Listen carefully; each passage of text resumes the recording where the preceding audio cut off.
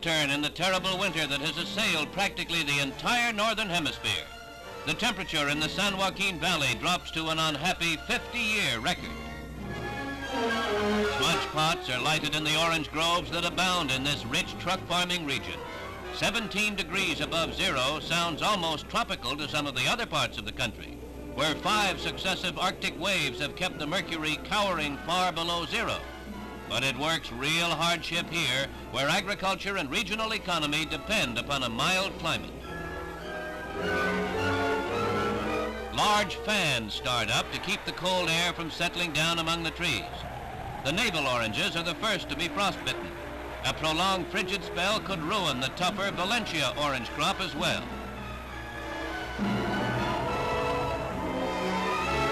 Blighted fruit is carted off to be used for byproducts.